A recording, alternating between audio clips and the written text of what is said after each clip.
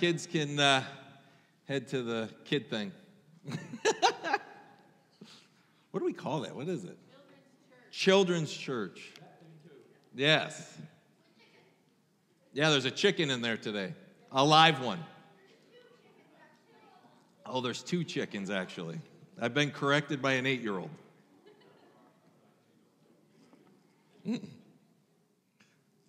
Good morning. How are we doing? We good? All right. I'm excited, of course. I get excited about this kind of stuff, and I get jazzed, and I get involved, and it gets intense, and I usually get challenged on the things that I'm always going to speak on, because I'm no different than you, so I battle these same things. Everything that I'm going to talk about today is a huge battle in my life, and if you're honest, it's equally as a large battle in your own. So today's message is the kingdom of God, which is also the kingdom of heaven. 2. I was going to say part 2, but I don't know. Yeah, you should have. But to recap what we talked about last week is we talked about the kingdom of God. We talked about there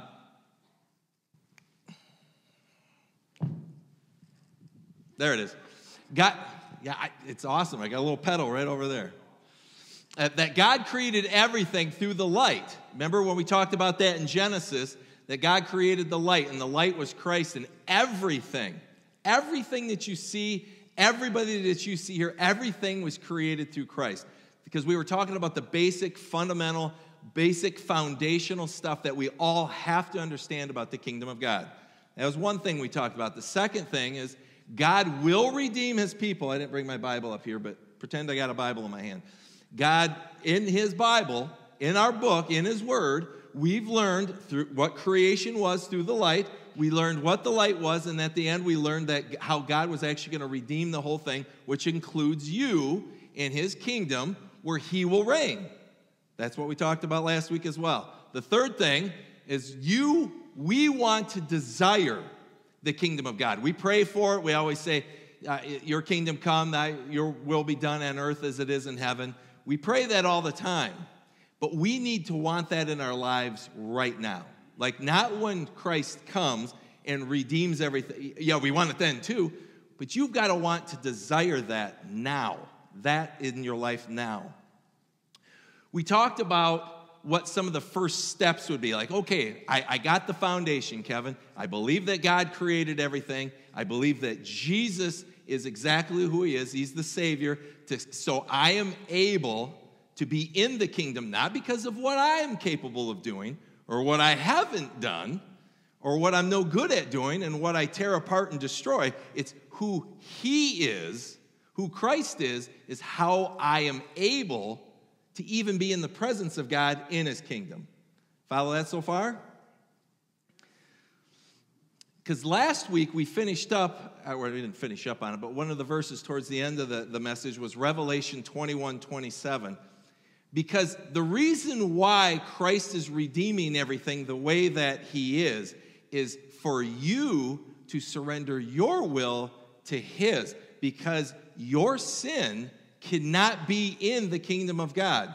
Because in Revelation 21:27 says, but there shall by no means enter it anything that defiles or causes an abomination or a lie, but only those who are written in the Lamb's book of life. Okay, we know this. Another foundational thing. We're saying, okay, we believe this. We believe that's what God's going to do is redeem everything at the end. And the only way the abominations and the lie aren't there is because of Christ, not because you got so good at not doing it. Right? We talked a little bit about repentance. And again, I want to drill this down really, really deep today. This is fundamental. You have to get to this point in your life. You, at some point in time, you have to wrestle with this. You have no way around repentance. You can justify your actions, you can justify your life, you can justify in fact, that's what we do, isn't it? But you have to accept exactly what repentance is. And on the next slide, I'm going to show you exactly what the New Testament Greek translation of the word metaneo, which is repent. This is the full definition of it. To think differently or afterwards means to think about something differently after the fact.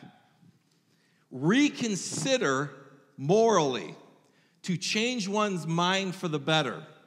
And this is what we're going to drill in on today right here is heartily to amend with abhorrence with one's past sins. To amend.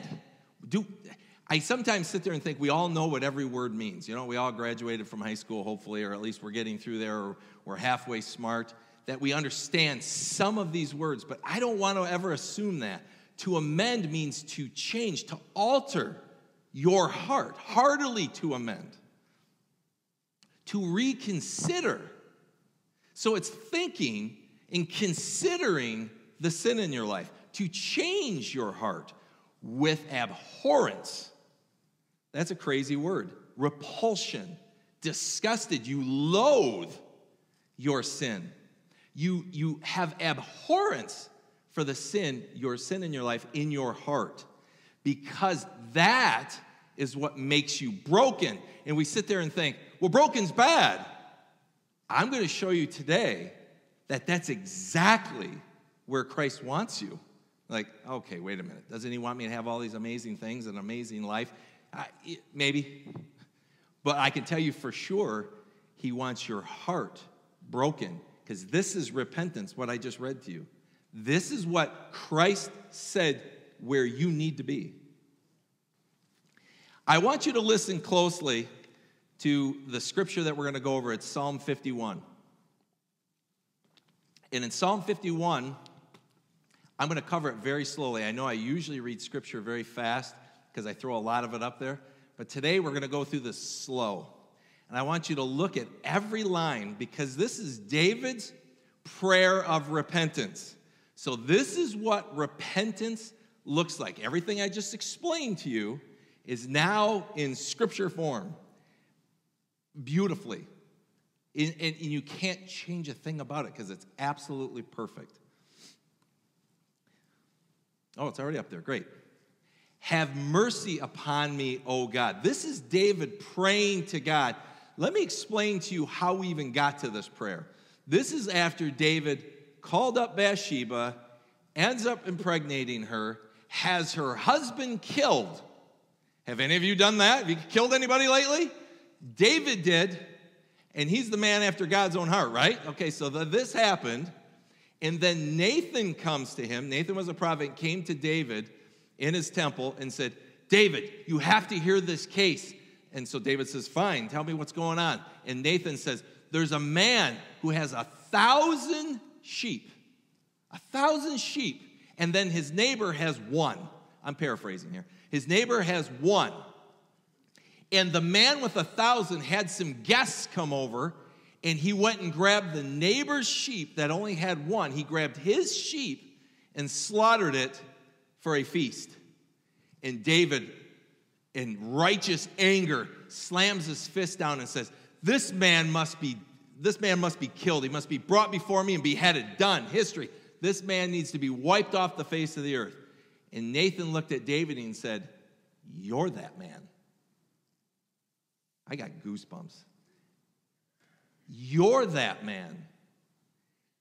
Then David does this. Have mercy upon me, O God, according to your loving kindness, according to the multitude of your tender mercies.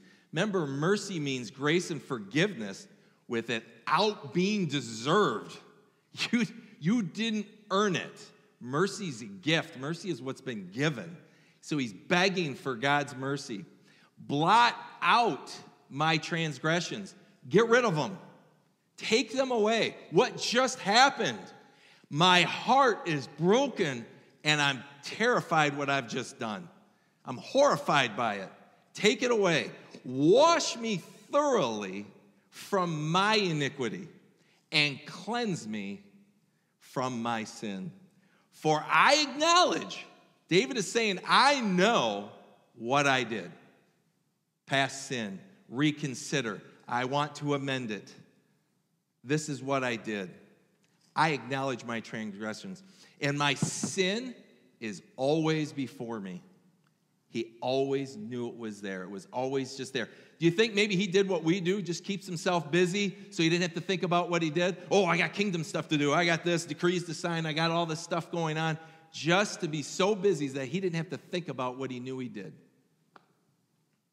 Against you, God, you and only you have I sinned and done this evil thing in your sight.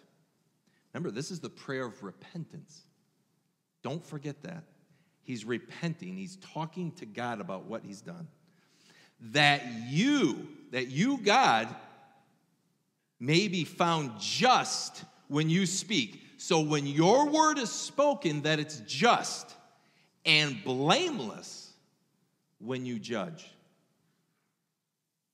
Behold, I was brought forth in iniquity, and in sin my mother conceived me. Behold, I want to hang on here in just a second when we get done with this one. You desire truth in the inward parts, and in the hidden parts you will make me to know wisdom. This is in the prayer of repentance that David is saying there needs to be truth in me. I can't any further go along without, and when you acknowledge the truth of your transgressions, your weaknesses, your sin, that you will help me know wisdom. We're to learn from these things. Purge me with hyssop, and I shall be clean. Wash me, and I shall be whiter than snow. This is how we become washed and whiter than snow, when we focus on God, when we focus on what Christ did for us. That's how you're washed white as snow, that you can be in the kingdom. Nothing that you can do. He's asking God to wash him white as snow. Make me hear joy and gladness, because you know, your sin in your life causes you to sometimes not enjoy joy and gladness, because you're repeating it in your head. You're just seeing, and then you sidetrack it. Then maybe it's somebody else's fault, right? Then we blame them for the sin in our lives. We point to somebody, whatever it is, we justify it somehow so we can find joy and gladness, right? But we're to admit that in our own heart. That's how we find joy and gladness. This is such a key phrase here. That the bones you have broken may rejoice. The bones that God has broken in you, when you repent, rejoice. That's awesome. Hide your face from my sins. God, I don't want you to look at them. Please, don't look at them. And blot out all my iniquities. Create in me, just remember what we taught, metanoeo, what the actual word of repentance meant. Create in me a clean heart, O God, and renew a steadfast spirit in me. Do not cast me away from your presence, and do not take your Holy Spirit from me. Restore to me the joy of your salvation. Restore in me what I already fundamentally know. I know you created everything. I know I'm created in that. I know you're redeeming everything through Jesus Christ. Help me find joy in that again. Find joy in that, because I'm trying to find it elsewhere and it doesn't seem to be working out too well. And uphold me by your generous spirit. This is so great. So he just poured out his heart to God, admitted his transgressions, asking God to wash him clean as snow, asking for a new heart, asking for the Holy Spirit not to leave him. And this is what we do as disciples. This is fundamental stuff, basic stuff. Because now here's what you get to do when you live that way. Then, after all of this, after you've cleaned me white as snow, after you've washed me, then I will teach transgressors your ways. He's not saying, I'm going to go around and tell everybody how to not sin, point out everybody's sin, blame everybody for everything else. I'll admit what I have done, and you will wash me. And then when I see other sinners and transgressors, I will teach them this. I will teach them how to repent and focus and trust you, nothing else. And sinners shall be converted to you. It doesn't get any simpler. Deliver me from the guilt of bloodshed, O God, the God of my salvation, and my tongue shall sing aloud of your righteousness. That's what we just did 10 minutes ago. That's what we come in here to do. I know some of you don't like to sing. I know some of you, I don't sing very well. But you know what? Who laughed? Curtis is always in the heckling gallery. Just kidding. Thank you. You're right. I'm not a good singer. But here's the thing. Nobody cares. You need to come in here with a heart, a contrite heart, and sing. Because you know what? Sing those words. Sing those praises from your new washed heart. That's what we're praising. I don't really like that song. It's a little too loud. I wish we'd do more hymns. And then why do we keep doing hymns? I really like the new stuff. It doesn't matter what the song is. Sing it from your heart. And my tongue shall sing aloud of your righteousness. O Lord, open my lips, and my mouth shall show forth your praise. For you, this is so great, for you do not desire sacrifice. How many of you grew up thinking, all your sacrifices, everything that you sacrifice is going to impress God? Nah. I wish I had a button that could do it. Just, He doesn't want your sacrifice. I don't know if you recall a couple of months ago, I did a message on before you walk in here to sing those songs, there's scripture that actually said that Christ said, if you walk in to praise me, you walk in to be in my presence, and you have anger in your heart to your brother, leave your gift. Leave your sacrifice at the door. Leave it. Leave. Get out of here. Go reconcile with your brother. Then come back and praise and sing in my church. It's exactly what he said. That's exactly what he's saying here. For you do not desire sacrifice, or else I would give it. You don't have a thing that you can sacrifice that God gives two hoots about. I'm sorry, but you don't. You have nothing that you can give that God would go, all right, cool, you're covered. Come on into the kingdom of God. You're all set. Man, you gave up your blah, blah, blah. You sacrificed for me. Christ said so many times in his teaching that he didn't want sacrifice. He wanted mercy, because guess what? That's what you got. That's what I received. We've received mercy because we don't deserve it. So it was given to us. So now that you have that, you're to give that to each other. And we don't do it. I'm sorry, we don't. You can sit there in your head and go, well, I do. I did. And as soon as you start doing that, well, I'm sorry, stop, time out. Don't. Because you don't. You're going to find out in the second half of this message today exactly what I'm talking about. You do not delight in burnt offerings. David is telling God what God delights in and doesn't, because he knows. He knows it's his heart that needs to change, not the fact that he laid a bull on some fire and now God's impressed with what David did. The sacrifices of God are a broken spirit. The sacrifices of God are a broken spirit. You're supposed to have a broken spirit. Ready, go. A broken and contrite heart. That's what God is saying He wants. Because in Matthew 5:3, when Jesus did the Sermon on the Mount, maybe this will make more sense to you after just reading David's prayer. Blessed, extremely blessed, that's what that means. Exceedingly happy. Exceedingly happy are the poor in spirit. Did that ever make sense to you completely? Maybe it did. But for me, for many years, it didn't.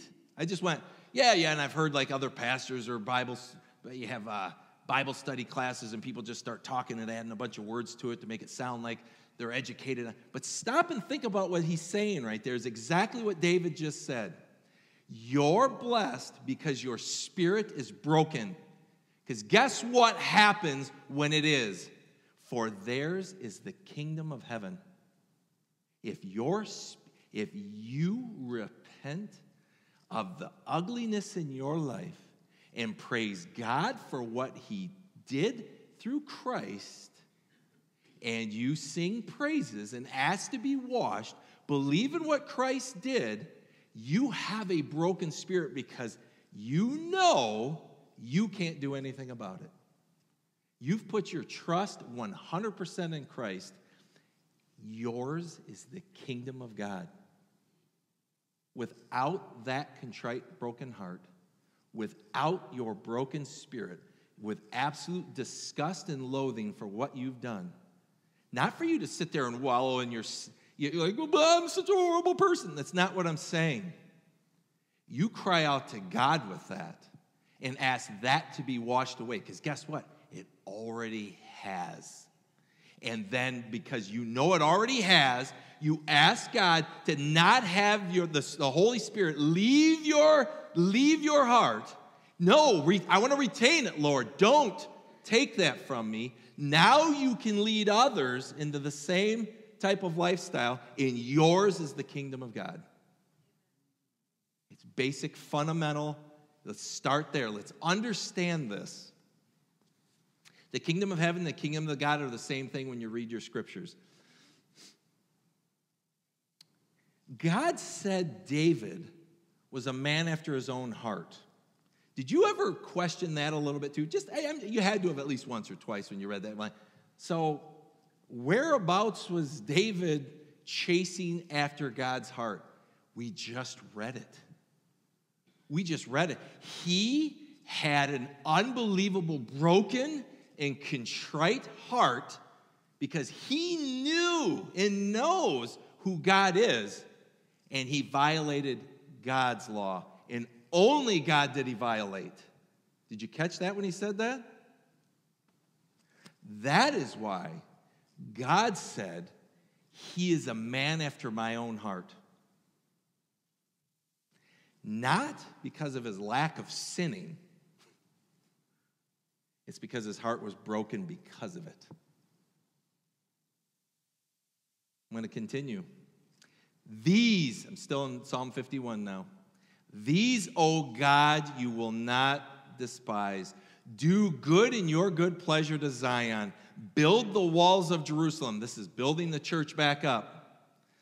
Then you shall be pleased with the sacrifices of righteousness, with the burnt offering and the whole burnt offering. Do you understand what just happened? He's saying once you go through this whole process, now you can bring your sacrifices. Now I will accept them. Isn't that Cain and Abel right out of the gate?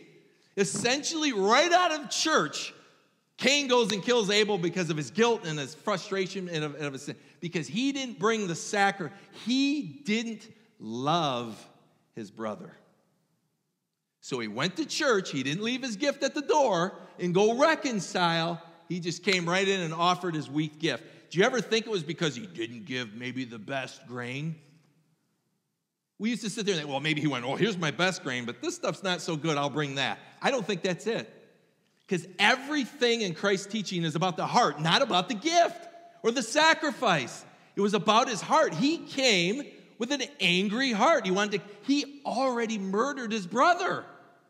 He already did it. And he showed up at church, and God told him, I don't want it. I don't want your sacrifice. But now that you have done all this, now God's saying, bring me your sacrifices, because now it's out of love. You're here praising me out of love. And they shall offer bulls on your altar.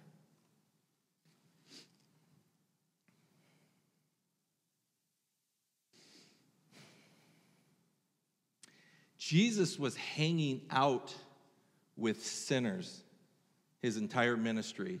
And the Pharisees were constantly complaining about it. And this is what Christ actually said to them in Matthew 9, 12, and 13. Those who are well have no need of a physician. So what he's saying is if you don't have this broken heart, this broken spirit, you don't need God. You got it handled. You're good. But go and learn what this means. I desire mercy and not sacrifice. For I did not come to call the righteous, but the sinners to repentance.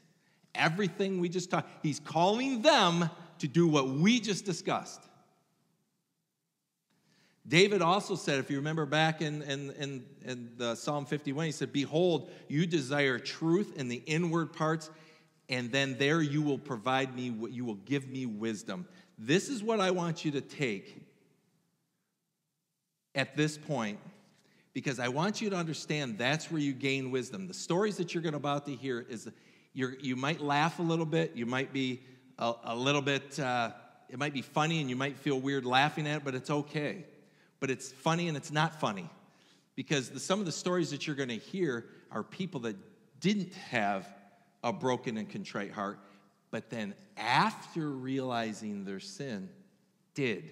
And we beat ourselves up for this, but these are the stories. Anyway, I'm getting ahead of myself. I want to introduce you to my friend. And I know everybody says, give him a good round of applause. But you know what? It does feel good to be recognized and honored, doesn't it? And this man does deserve an applause, because he's been my best friend since the first day of 6th grade. And I'm going to be 52. So you do the math.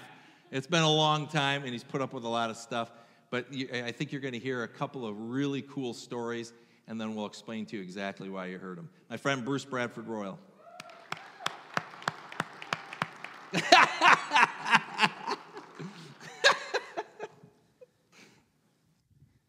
Thank you, everybody. I want to tell you a story that I didn't plan on telling you real quick, because Kevin talked about sacrifice and offerings. I was picking my son up from school, Grand Haven Christian School. He was 9 years old, and it was Easter season, and he came running out of the school, and he said, Daddy, this kid's a servant. He's a servant heart. He's a nonstop giver. Daddy, I know what I'm giving up for Lent. I was like, awesome. What are you thinking? He goes, well, you know how you're supposed to give up something you really love that's really important to you? I said, yeah. He goes, well, hear me out. I'm going to do my best to do this. I'm not going to help people all through Lent. Dead serious. I mean, he was pumped. Like, he discovered this thing that he wanted to give up.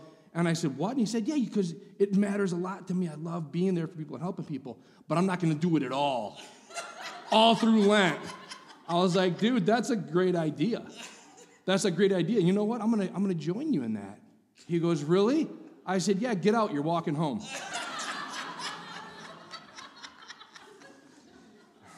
This is what Kevin has on the screen for me to look at. My laughing face. I thought you would have put that up right after. No, now you see, it threw me off. Now, what was I talking about? All right. I'm going to pray. God, thank you so much for Kevin and for a lifelong friendship, and I thank you for this congregation, and I pray that this message that I'm about to share, the story I'm about to share, is received as it's given, which is a message of looking at our kingdom compared to your kingdom and helping us focus on you. Amen. So I've been married for coming up on 25 years. Next month will be 25 years. And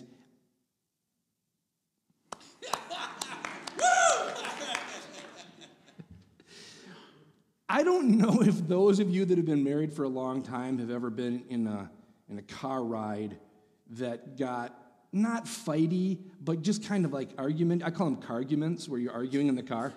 I don't call them that. I just thought of it while I was sitting there. So my wife and I were going to drive to my son's basketball game a couple weeks ago. And it's a 45-minute drive. It was just the two of us. And we had not been alone to have a conversation in a really long time. So I was looking forward to it. I was driving, and we got a block down the road, and she got on her phone, and she was doing you know how people do the swipe. And the swipe makes me crazy. And she was swiping, but she was doing stuff. I could tell she was doing stuff. And I didn't want to be a jerk, like, get off your phone. But I said, hey, could you set your phone aside? I just want to talk for a little bit. And she said, well, it's not like I'm on Facebook. I said, well, whatever it is you're on, I don't care if it's Napster or Instagram or whatever it is, I want to have a conversation with you. So she, like, tosses her phone down. Fine, what do you want to talk about? I was doing stuff for the house. I was like, okay, well, I just want to talk to you about a couple things, and we talked. And then that was the end of the conversation. And it wasn't arguey, but it was just that awkward, we're not talking to each other kind of vibe. And there was like a cloud. Not bad, but not comfortable. And before I realized it, we were like 5 minutes into this drive, and there's no conversation. We're just looking ahead. And when you're in that mode in a car, the silence is deafening. If you're in a house, at least you can work around each other and go to a different room, but you're sitting right next to that person that's got you so upset. And she's looking ahead, and I'm looking ahead, and now we're 10 minutes in. And by now, I'm having a dialogue with God. I'm like, God, I know you love her. I love her too. She's my best friend. I know what I'm supposed to do in this situation. However, she started it. And she needs to learn a lesson, so I'm just going to sit here in my wisdom and just drive. And she's going to, I'm not talking first. There's no way. Now it's 15 minutes, and now it feels like 15 hours, and I'm dialed in. I'm just like, I'm hunkered down. I'm like, I got my hand on the wheel, and it's raining and just kind of ugly out, and everything's ugly. And she's just staring ahead. I haven't even looked at her in 15 minutes. And I just see out of my peripheral vision, she's looking ahead, like, okay, all right. Listen, I'm talking to God, the creator of everything, and I'm saying this to him. This is so bad. I'm like, I don't even know, now, because the devil's whispering in my ear. How is it that you can't even bring up a topic of conversation without her getting mad at you? All you wanted to do was to talk to her. You need to speak your truth, boy. You need to share. I mean, she needs to listen. She's not even listening. There's a wall. I'm like, I'm not talking first. 20 minutes of just driving. 20 quiet minutes. And I told God, I said, I will sit through the JV game and the varsity game right next to her without saying a word, unless she talks first. If she talks first, I will engage. 20 minutes. God, I know I always offer to drop her off at the front door because I'm supposed to do that. It's a nice guy thing to do. I'm still going to do it, but I'm not going to say anything. I'm going to pull up, I'm going to drop off, and I'm not saying a word. 25 minutes of deafening silence. We're almost to the game, and I finally said to God, I know that she's dug in. She's dug in. My heels are dug in so deep. There is no possible way I'm going to give in. She will speak the first word. And she did when she said, oh my gosh, that was so refreshing. How long was I asleep?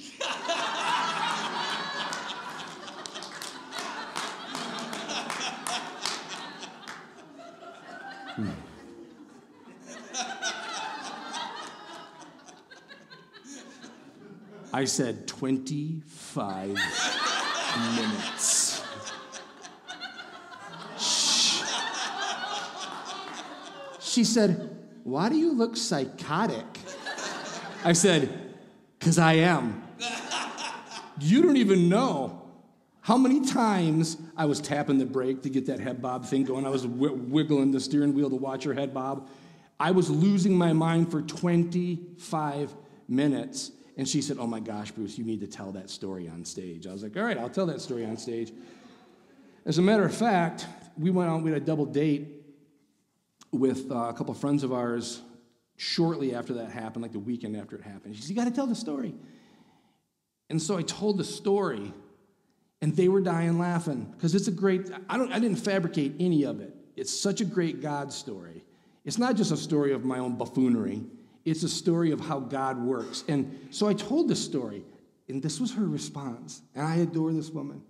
But she said in her totally cute little innocent voice, she goes, yeah, it's hilarious because I was innocent in the whole thing. I was like, you started the whole thing by flipping through the phone. And she goes, but I wasn't like on Facebook. I go, I don't care if you were on Facebook. I was doing house stuff to take care of you and get our schedule cleared out. I was doing all the things that I need to do to make sure that house runs. I was like, but that's not the point. So now we're right back at it. We didn't talk the whole way home.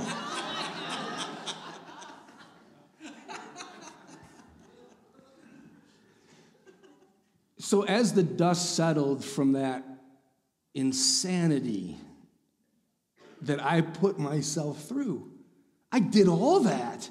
I manufactured that whole thing. I sat there and I thought, I spent 25 minutes of my life just in this crippling psycho. I wasn't in a rage, but I was like in my head, all these frustrations. And for 25 minutes, I was either looking up into that rear view mirror. I would not look over here. Had I just done that, none of this would have happened. I wouldn't look here, so I'm either looking into the rear view mirror, focusing on everything behind me, all the brokenness, all the frustration, all the rage, all the anger, all the they did this, she did that, I didn't do this, I did that, no fair. Or I'm looking into the windshield, one of two directions, because when I get there, I'm looking in the windshield, I'm not going to do this, I'm not going to do that, here's what I'm going to do. If I would have just taken a minute, a second, and looked into that rearview mirror and seen with abhorrence the destruction of my decisions, and instead of using that to fuel the anger of all this, to fuel what I'm going to do in the future, because this is my kingdom, my kingdom. Had I looked with abhorrence in the rearview mirror and seen that catastrophe that I caused, repented, and used it to fuel myself going forward, that's the difference. I feel like God gave me multiple things happened. I believe two things at least happened. I believe that the rearview mirror is my kingdom. This is my kingdom. And I don't think God necessarily manufactured that moment. I don't think he made it all happen. I don't know, maybe he did. But he was at least a part of it. He was there, and I think, first off, I think he was sitting there going, oh my gosh, he doesn't even realize she's sleeping. He's making a fool of himself. This is going to be hilarious when she wakes up. I think he was there for that. But I also think he was saying, this is your kingdom, Bruce. This is what you have built. This is your kingdom. This is the anger, frustration, and rage. Instead of using those for negatives, use those to repent and spend more time in my word, in a relationship with me, focused on my kingdom. Thank you. Can you tell the one real quick about the intersection? This one's my I'm going to sound like a road rage freak because this is all car stuff. So this guy looked at me weird, and I started raining down elbows on him. No. Which intersection? Because there are two intersection stories. The one where you dangled the... Oh, yeah. No. That sounded weird. Okay, so, same 9-year-old kid, same school, Grand Haven Christian School. I had to go and pick him up from school one day, and it was a rough day to begin with. It was a really rough day because I was in super judgy mode. A couple things happened, and I was just in a bad place, and this person's bad, and this person's dumb, and this person didn't do this right. Just cloudy all day. So I go to pick up my kid at a Christian school. I park out front. He comes bopping out all happy again, gets in my car, and we came to an intersection. And it's a 4-way stop. And I'm parked, and I'm already amped, but I'm just pretending to be the dad that he thinks I am. Hey, buddy. Everything's great. I'm not a psycho at all. And so I'm sitting at the stop sign, and nobody's going this way, but the guy facing me, he was there at his stop sign before I arrived at mine. I pull up, I stop, we're looking at each other, and I go ahead. And he goes, go ahead. I'm like, okay. First off, you're there first. It's your turn. Secondly, I did the go-ahead thing, and I did it nicely. I was like, hey, come on. So 2 reasons out of 2 that you need to go. And he's like, no, go ahead. And I looked at him like, no. You, come on. Christian school right here. Christian son right here. He's just looking at me like, what's going on, Daddy? I'm like, don't worry about it. I got this. This guy, he's going. And I'm just sitting there. I'm like, your move, buddy. And I'm going, come on. He looks at me, and he goes, you, go. I was like, oh, no. One of my spiritual gifts is sarcasm. And I looked at this guy, and I looked into his soul, and I went, no, you go. And he's like, what'd you move? And this is bad. It's like a tennis match. Whack, whack, back and forth. And finally, he's like, double fingers, you go. And I promise you I did this in front of my son, in front of a Christian school. I'm sitting at the light. I look at him. I pulled my keys out of the ignition, threw them on the dashboard. I'm like, now what? And he guns it. Wow. And he blows by me. I'm like, yeah. And I looked over at my son. He's like, Daddy, what just happened? That guy was trying to be nice. He was trying to let you go. I was like, no. You got to understand. I was being courteous. He was being controlling. And that was how we left the Christian school that day. So a day of judgment and anger in my psycho head, I went home that night, and I went to the Bible, and I walked by it, and I felt God say, you got to pick it up and read it. I was like, I'll read twice as much tomorrow. I'm really grumpy right now. Pick it up. Trust me. I'm like, I do trust you, but I'm really tired, and I'm really angry. And he said, pick it up. And I picked it up, went to a random place in the book. I don't even know what it is, which verse it is, but whack. And I came down to a verse that said, with your tongue, you worship your Lord and Father, and with it you curse your brother. And I went, oh, message received. So that was the only other time I was a psycho in the car. The only time. Except on the way to church this morning, some guy.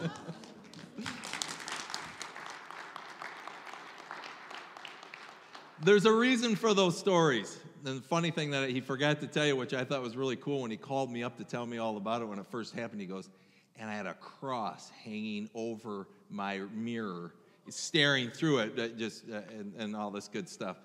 And there's a reason why. The other reason for telling you those stories is I'm going to tell you one more about Da Vinci. And I don't know if you know this story or not, but Da Vinci was I'm just going to call it a king. I can't remember what the term was. We'll just say the king hired Da Vinci to paint the Last Supper. Do you guys know this story? He's painting he was put in charge of painting the Last Supper. His very good friend kept telling the king he'll never finish it. He'll never finish it. He never finishes anything. More or less demeaning Da Vinci the whole time that he's supposed to be putting this Last Supper together. He starts out, because he's so mad at his friend, he paints Judas first, and his model is his best friend.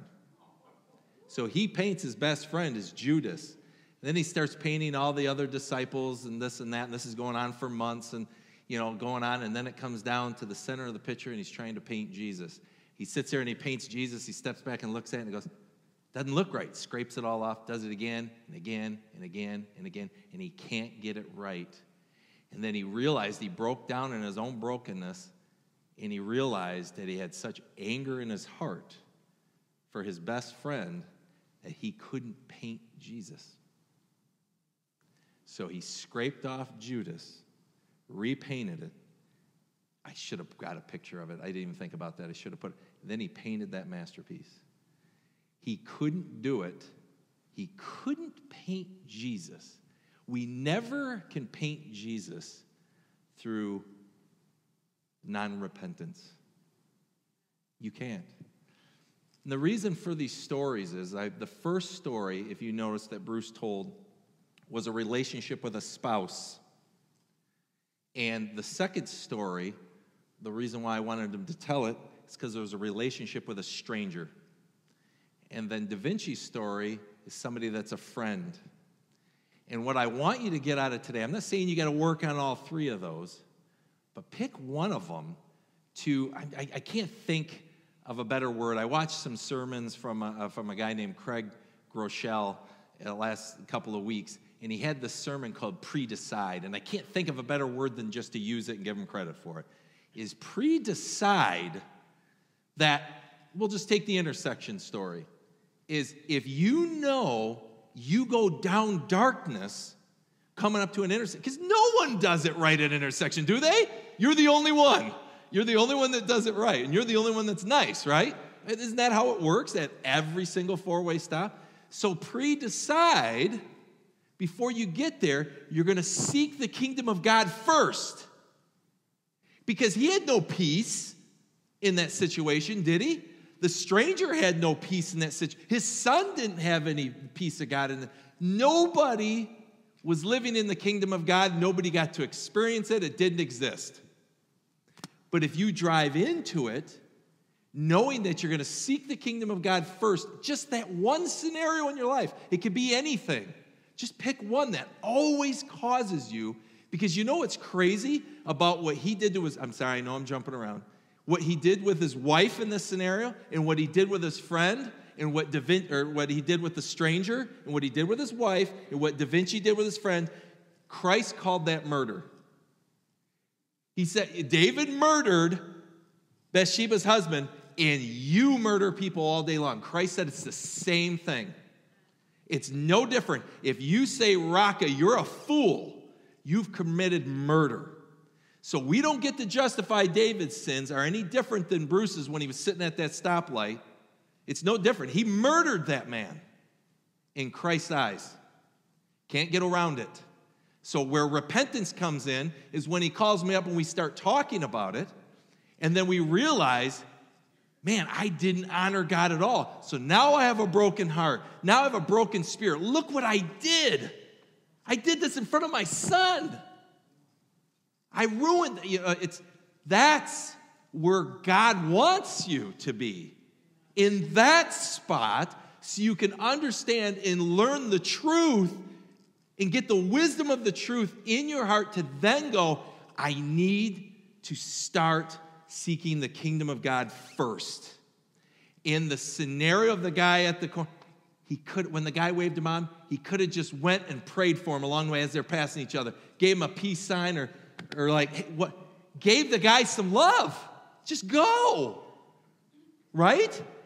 And just decide, pre-decide when you get there what you're going to do, regardless of how you feel.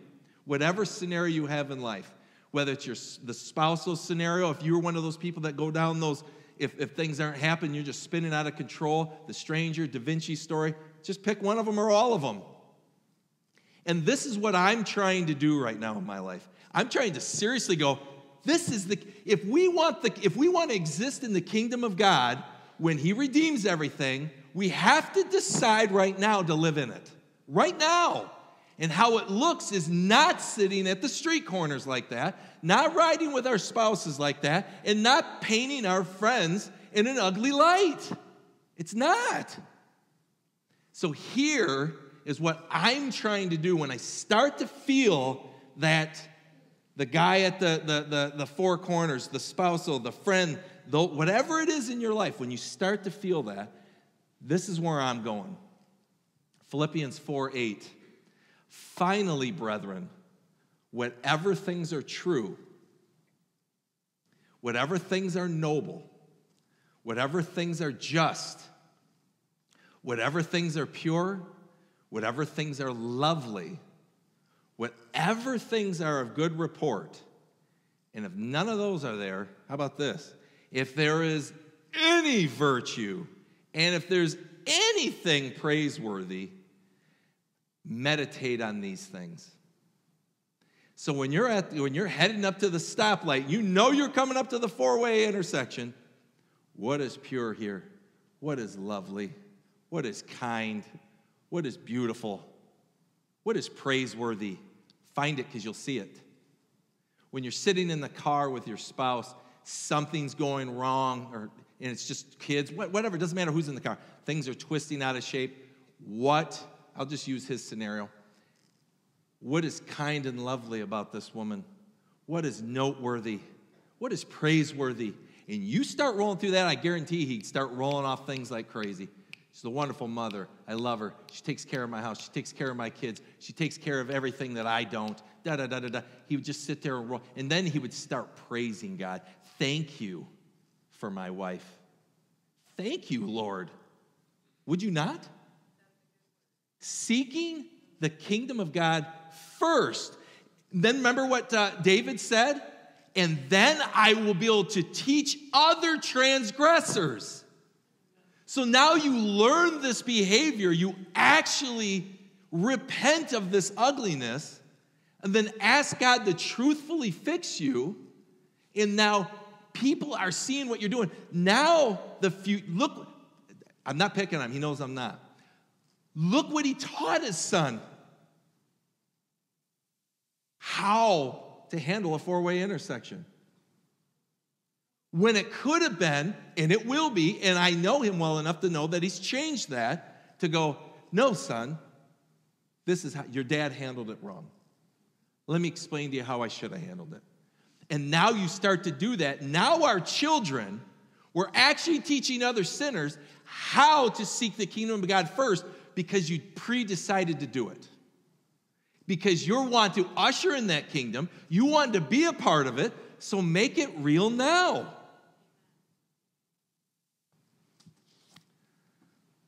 That's all I got.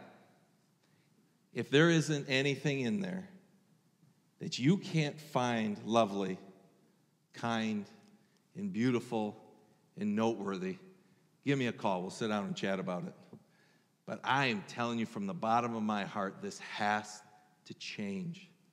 It's the only way to foundationally do we change a church. It's the only way to become a disciple. It's the only way.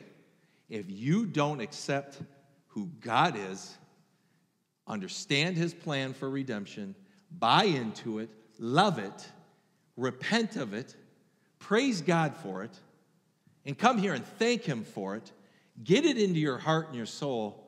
And then when others ask you, why do you act so weird at four-way intersections?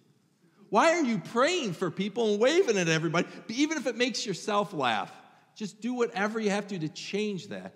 People, when they ask you then, now you have an answer of why. Because I need to seek the kingdom of God first because I haven't been. But I'm expecting God to show up in all these wonderful ways in our life. Aren't we? We're expecting, I'll just use his scenario again. He's expecting God to change his wife, isn't he? You're expecting God to change your husband, change your kids, change thy friend, change this, change that. Well, guess what? You need to seek the kingdom of God first. And then what did he say? Then after that, all these other desires of your heart, I'll do it. You have to trust the fact, and maybe he won't every single time. But if you did that, how do we not know that his wife wouldn't have woke up and just went, I love you. I'm sorry. I had a rough day. I appreciate the fact that you love me and you wanted to just spend time with me. How do we not know that that would have happened? We never even gave it a shot. And even if it doesn't, you're supposed to find what is lovely, what is kind. Just do it again. Bob Goff, I don't know if you've ever read any of his stuff. Great books, love everyone always. He says, give grace and peace, and I'll end with this. Give grace and peace and love and forgive every 30 seconds. And no matter what situation you're dealing in, he says, you can give anybody 30 seconds. Just sit there and count to 30 in your head. Somebody's driving you nuts. They're right here, and you just want to rock you fool. You want to murder this person in your heart. But instead you go, what is lovely? What is kind? For 30 seconds, you do that. And if they're still doing it, he said, start over. Just do another 30 seconds until it's done and over with, or that God changes your heart. And you just 30 seconds. Anyway, if you want to come up, I want you to just think about this. And what I want you to think about is where in your life, just for a minute or two, and then we're going to play the last song, is just where you can seek the kingdom of God first in your life. Lord, I ask you to bless you already have blessed every single person in here. Help them to realize how unbelievably blessed they are when their heart and spirit is broken, because that's exactly where you said you want us, because that's when you show up, because we realize it's you and only you. Wow. In your name, amen.